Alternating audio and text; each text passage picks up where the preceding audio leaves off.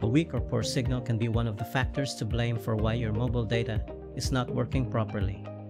There might be a network-related issue on your service provider's end or an outage in your area. In this video, we will show you how to fix the Galaxy S22 mobile data service that's not working. But before we move on, please like, share, and subscribe to our channel to support us. Going back to our topic, here are the things you can do. First solution, enable airplane mode for a few seconds.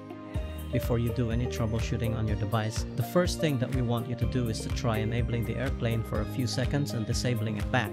In doing this, your device will be forced to reconnect to all wireless services, and that might be just what you need to fix the problem.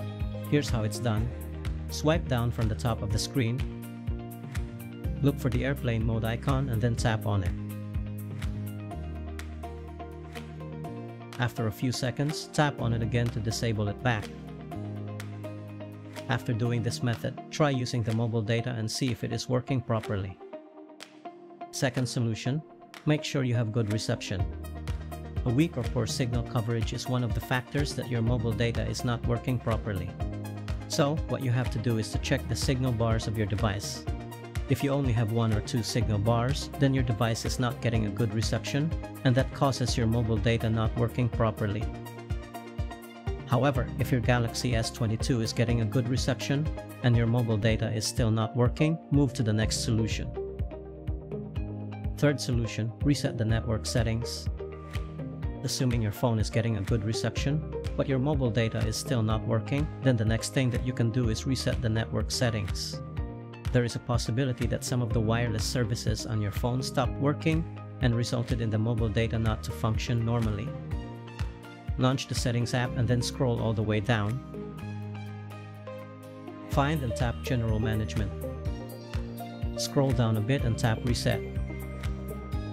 Select Reset Network Settings among the other options. Tap the Reset Settings button and enter your security lock if prompted. Now tap Reset to proceed.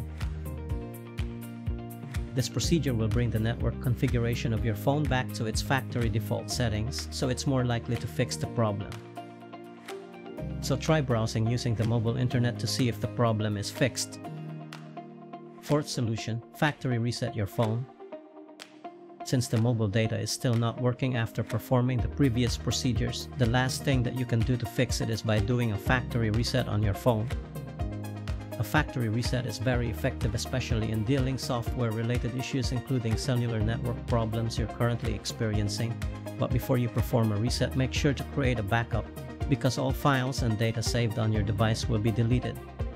Now to reset your phone, you just have to navigate to Settings and General Management again. Scroll down a bit and tap Reset. This time, select Factory Data Reset, and on the next screen, scroll down and tap Reset. If prompted, enter your security lock to confirm your identity. Tap Delete All. On the next screen, enter your Google ID password and tap OK to proceed. After the reset, set up your phone as a new device. The Galaxy S22 mobile data should work properly now that you've reset it. We hope this troubleshooting guide can help you.